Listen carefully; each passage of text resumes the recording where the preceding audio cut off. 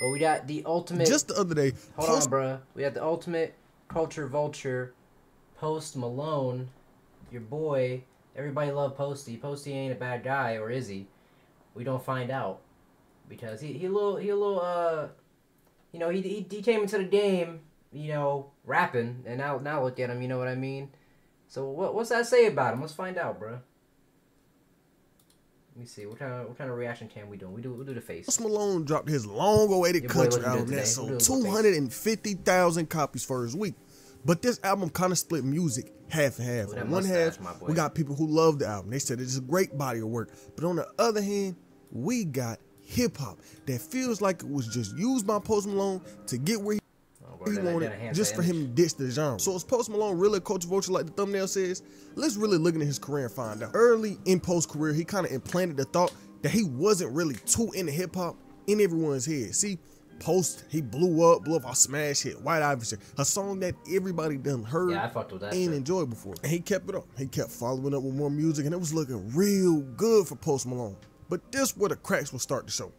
Since the start of his time in hip-hop, he always played into the idea that maybe he didn't just want to rap, and how he basically didn't want to be a part of the culture. And this goes back to what I was saying. The moment that he put the idea that he didn't want to be a part of the culture in everyone's head. Let's go back 2016. All these new rappers blowing up. Post Malone, Uzi, Kodak, 21 Savage. It was a great time for music. The whole industry was experiencing so much. But there was a problem. Behind the scene, Post Malone was kind of burning bridges. See, 2016 SSL Cypher came around and they was picking out the artists for it. And originally, Post was supposed to be a part of that list. And I mean, he would have fit perfectly. He was this hot new artist. He really was a part of the culture at that time. He had a hit song that everybody was singing, that everybody knew the lyrics to. That was like, why wouldn't he be on the list? But as you know, Post Malone was not on that list. And it was his fault. He said this. He said that he ain't want to do the XXL list that year because he didn't feel like taking a flight to New York. He said, I didn't want to do a cover because I was tired and didn't want to take a 6-hour flight to New York. My love of music shouldn't ever be questioned. I shouldn't be chastised for expressing myself in whatever way I see fit. That being said, I mean, that's fair too, though. I never have said once that I'm not going to make hip hop anymore. Everyone got the right to do whatever they want to do. I want to continue making hip hop, and I want to continue writing songs on my guitar. I want to continue to work with talented artists across any genre and continue doing stuff that I love. See, Post Malone not wanting to be on the list is not a problem at all. Hell, him making more music than just rap isn't a problem. Plenty of artists might be rappers, but they also expand into other genres, but it's different with Post, and I'm gonna really get into it with this video. But just the day before Post gave out that statement, Vanessa Satin, editor-in-chief at XXL, said that Post ain't want to keep making rap music and that he wanted to move away from rap and go do country or another genre. And this was back in 2016. Vanessa said this: we're told by his camp that he wasn't paying too much attention to hip-hop and that he was going in more of a rock, pop, country direction. We never even discussed any music. We never even met on it. Once we heard that he wasn't really acknowledging hip-hop, especially when they were telling us we're going in the country direction, that's a message you don't really want to be in the hip-hop world. So we just gonna let it go. And okay, so that being back in 2016, I feel like that's fair then. Like, he can, I don't think that's culture vulture and vulturing or whatever the fuck. I think that's like he's good. Like, that's fine. I feel like that should be okay. Like, he said, it was stated by his manager and shit back then, like, whatever. Vanessa gave this statement. That's when Post went that little rant talking about, nigga, that already cleared him then. Who said, I don't want to do hip-hop. This is what I do. But even past this, on multiple different occasions, Post specifically said that, hey, I'm not a rapper. I just so happen to make hip-hop music. He just borrowed the image. And even back then when this whole situation music was going down, the culture was speaking on it heavily. And the clip I'm about to show you is from Academics back in 2016, speaking on how he felt about what Post was doing and saying. Because I'm telling y'all, them claiming they're not a rapper is an effort to try to absolve them from critique and scrutiny that comes from being a rapper, and to be honest, also kind of excuse himself from any cultural responsibility other than turning up and rapping about drugs, guns, and pure. And the fact is, man, most of you who claim y'all can't rap, or or you're not rappers, the fact is y'all could barely rap, but y'all made it in rap, in hip hop. Because the bar is so low, where if you're melodic enough and fans rock with you, or you use enough autotune and distortion on your voice or whatever you want to call it, and you still make a dope song, people will rock with you. Now, hey, bro, that whole statement, bro, that nigga ain't capping, bro. I can't even lie. That had to be like the most honest that man has been, bro. Like, that's... Like, he ain't wrong, bro. Like, I'm just saying, bro, you get a little, like... Your little fan base, bro, behind you. You throw some music out with a little auto-tune, bro. You ain't gotta sound good no more, bro. You got AI and shit now. But you can just put a little auto-tune on. And, hey, bro, I'm so glad you got picture day tomorrow, bro.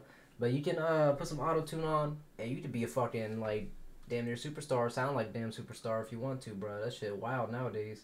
Even if you claim you're not like some rapper or singer, you do need to realize the culture that has allowed you the fortunes, the access, the benefits, the money, the clout, the fame. It's hip-hop. And what fit you rocking tomorrow? I don't give a what you saying. I don't care if you say you're not a rapper. You know you goddamn well in hip-hop. You all operate under that goddamn umbrella. Lil Uzi, Lil Yachty, Post Malone, any of you who claim you're not rappers, believe me, you're making hip-hop music. And look, you're probably thinking, okay, so Post Malone claimed to not be a rapper, but he was also benefiting off hip-hop at the time. Hip-hop was where he got every single fan of his during the start. And that's why people was having a problem with it. It was like, you just came in here, you got all these fans from hip-hop, and you just gonna not claim to be a rapper, you gonna claim to not be a part of the culture. And that was half of the problem. Something else he did changed how everybody looked at him, really. He said something that was real controversial and disrespectful to hip-hop as a whole. Post said, if you looking for lyrics, if you... I ain't gonna lie, bro. I gotta pause the video because the Crocs on picture day is insane. I ain't gonna lie. Like, you can't bring out Crocs on picture day, my boy. Like, you looking to cry. If you're looking to think about life, don't listen to hip-hop. There's great hip-hop songs where they talk about life and they spit that real shit. But right now, there's not a lot of people talking about that. Whenever I want to cry, whenever I want to sit down and have a nice cry, I listen to some Bob Dylan. Or whenever I'm trying to have a good time and stay in a You still growing, so your feet don't get bigger, so don't even worry about them creases. I think hip-hop is important because it brings people together in a beautiful, happy way. And I'm going to be real objective and unbiased when I say this, and this coming from a nigga that obsesses with hip-hop. I mean, I make videos about music for a living. So when I say this, that's real. He's not wrong to an extent. A large portion of hip-hop music that comes out today isn't necessarily deep and talking about true life problems, but that same thing can go for any other genre of music. Just like how a lot of hip hop music is just rapping about hoes, drinking and smoking. You look at country, for example, and you see a lot of the same thing in a different form. Think about how many country songs you hear nigga talking about he getting drinks at the bar, they out drunk, got a bud. Like, nigga, it's the same thing in a different form. Or you can look at pop. Making music about the same thing: sex, money, drugs, fame. See, the problem with what Post said is that he singled out hip-hop as the only genre that has this problem, when in reality, it's every form of music. Just like how Post said he would go listen to Rob Dylan and sit and cry, a hip-hop fan could go to Kendrick Lamar, or a hip-hop fan could go turn on 17 by XXX. So real impactful. Yo, even that fucking Gavin may not like him, bro, but fucking Lil Durk, bro, he got hood blues, bro. Like, it don't matter. They got drill music, so you can cry to, my nigga. It don't matter, bro. They have the shit everywhere, so he ain't wrong, bro. Like, this shit is everywhere, so it kind of don't matter. Emotional album. That's why he ain't culture vulture. But to top it all off, just like the cherry on top, to really throw whatever he said out the window. This came out in 2017. Let's look up on Google what albums came out this year. Damn came out in 2017. Hey, look, the way I be touching Dirk in this fucking chat, bro. 444 by Jay-Z came out in 2017. Nigga, All American Badass by Joey Badass came out in 2017. See, it was a lot of impactful music that came out in this year. So for him to say that at that time in music, there wasn't no real impactful rap music coming out is a crazy statement, when in fact that was a real impactful year for rap music. Nigga, so much great music came out during this year. And this situation put a stain on Post Malone's career to this day. People never forgot that he said that, and it's something that's still brought up to this day in 2024, and he said it back in 2017. He tried to make hip-hop seem like it was just this one-dimensional form of art. But just know this whole thing about him not knowing if he was gonna put one foot in or leave one out of the culture left a real you know who Joey Badass is, but before I tell you about that, make sure you come tap in with a Twitch. I've been streaming on there, and like I always swear, like, whenever you watch my shit, bro, like I'm gonna need you to get like a Google search just sitting there ready to look at these niggas, bro. Like, I'm gonna need you to do that, because I don't know how you don't be knowing some of these people, bro. They've been around for a minute. Like, they're not brand new. Like, you not knowing Ian or something, that made sense. But, like, you not knowing Joey or something, at least hear about him or something. Like, that's crazy. Far in the video, you will be just as entertained if you came to the stream. And for him to not know if he really want to be a part of the culture, like, you gotta listen to Tupac, changed his life or not, you feel me? Like, this far in his career, know who he is. Wasn't a good look. And look, don't get what I'm saying twisted. Like I said before, him wanting to experiment and make multiple types of music isn't the problem. It's just how he was moving. I mean, how can you come into the game looking like this, braids, goals, rapping like a nigga, using the culture, just to not know if you want to be a part of it? I ain't gonna lie, no cap, bro. I didn't see Post Malone's like full on picture, bro. It was like the shadowy cover art or whatever, and I thought that nigga was I thought he was a light skinned dude, bro. I ain't no cap, like the sound and everything. I thought he was a light skinned guy, bro. Until my friend told me that it was a white guy, and I was like, whoa. Cause like I didn't know that until I saw like a picture of him like randomly on the internet, and I was like, who the fuck that guy with the braids or the cornrows and shit? And like my friend was like, oh, I was like, that's Post Malone, and my friend's like, yeah. And I was like, you white? He's like, yeah. I was like, oh shit, like that's crazy. I just didn't know. Austin Post. The start of your career was just you taking parts of the culture. I mean, the nigga was calling himself the white Allen Iverson, but look, past all the controversy, past all of the drama he was in, his music was doing real good. He had Rockstar, #1 single with 21 Savage. He had some good albums out, but there was something going on at this time. During the time that he was developing his career, he was facing some real bad addiction problems. To a terrible point. It was to a really, really, really rough point. And I couldn't get up off the floor for weeks. And I never want to bring people down. I just want to express how I feel. Yeah, but what were you drinking? It was screwdrivers. It was a bunch of, it was vodka. It was vodka, and it was bodying fifths. Yeah, and trying to hang in there and talking to people who weren't in there and trying to say, hey, help me out. Could you help me up? You know. And it's a topic he done touched on all throughout his music career. This was something he had always been tackling, facing. Even though he was going through that problem, that don't mean he was out of controversy. Back in 2019, he got into something that wasn't even his fault. Boy, he ended up winning the 2019 AMAs for Best Rap Album with his album Hollywood's Bleeding. But the problem is he won Best Rap Album. And let's say, why is that a problem? Because Hollywood's Bleeding is not really a rap album. This had a heavy pop alternative vibe to it. Yeah, it might have had some hip hop hits in it. It had some rappers as features. It should not have won Best Rap Album. If that album won any other award, nobody would have had a problem with it because it's a really good album. But it didn't really align with the rap team. And something else I thought about while editing. How can he win Best Rap Album? It's a sign for you though, when he himself don't even claim to be a rapper? Y'all just gave a nigga an award who don't even want it. Was it a Bob Dylan record or something? I love you. And I always tell people like who call you a rapper, I'm like, yo, he you know, I guess you could call him a rapper, but he's just more like, I rap. He just makes dope shit. I'm not a rapper. Right. I'm an artist, but I can't rap. I'm not a rapper. Right. I'm an artist, but I can't rap. New project. There's gonna be country. There's gonna be rock, folk, hip hop, everything that you can imagine. Put into my own unique sound. You know what I'm talking about? There's a lot of live instrumentation, a lot of strings, a lot of guitars, keyboards, and all that. You know, we're just making something that's completely cool and different. I'm not a rapper. I'm an artist. You know, I don't make rap music. You know, I might rap. I ain't gonna lie. In 2016, bro, all them niggas were calling themselves fucking artists, bro, not rappers. So I don't. That's not even just a Post Malone thing, bro. Like I can't lie. Like after 2016, all them niggas were saying, "I'm an artist. I'm an artist." Like that's it. They weren't rappers, bro. They weren't singers. They weren't fucking songwriters. They were artists. That's it. That's all they were.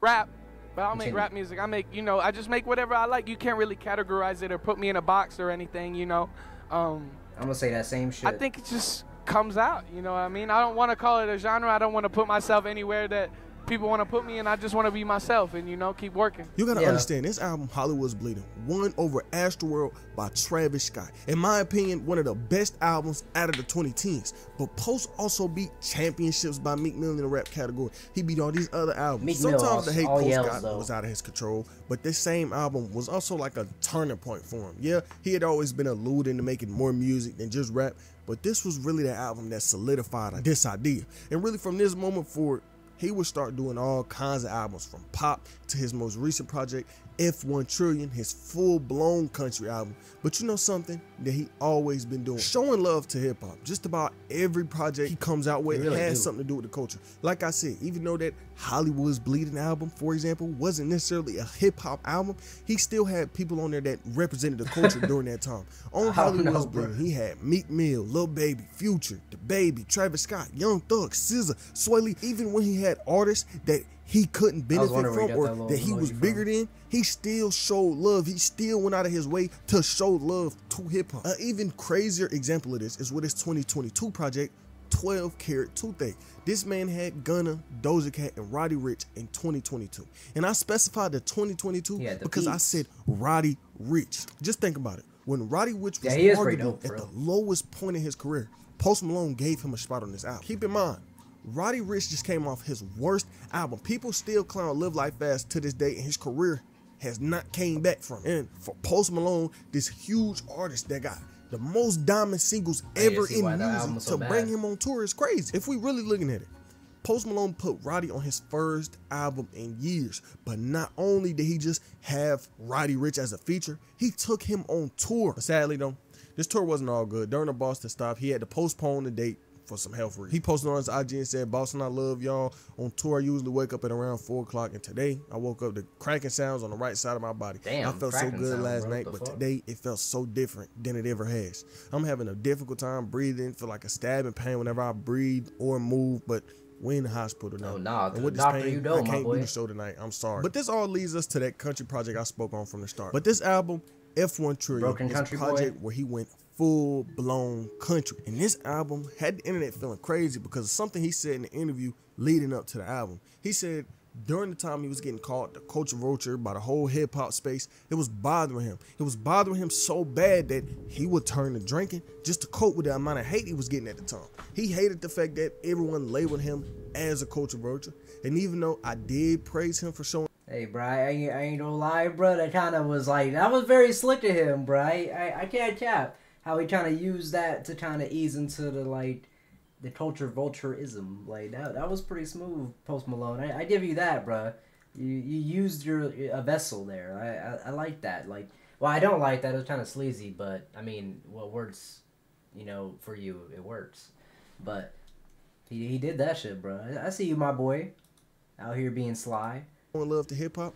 After he started to evolve and switch styles from pop to country, one thing he didn't do that he did to hip-hop was disrespect the genre. When he went from pop to country, he did not say nothing disrespectful about pop music. He didn't say nothing degrading about pop music. But he did exactly that when he went from hip-hop to more of that pop sound. And you know what I say? Post Malone kind of remind me of that Andy meme from Toy Story where he say, "Oh, I don't want to play with you no more," and he throwing the other toy down, picking up a new one. That's exactly what Post Malone reminds me of. He went from hip-hop to pop. And now that pop is slowing down, you know what he did? Right now, music as a whole, country music is taking over. Remember when Post was first coming up and making this rap music? Well, hip-hop was the #1 genre at the time. But with time, hip-hop done lost that grip and been dropping in popularity. But you know what's been taking its place?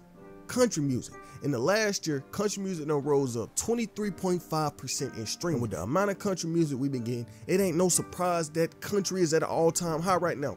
Every time Morgan Wallen, Luke Combs, Zach Bryan drop, it's all over the charts. They always gonna have their #1 album on Apple Music. And when Post seen this opportunity to leave pop for country, he took it. But like I said, he did not degrade pop music like he did hip-hop.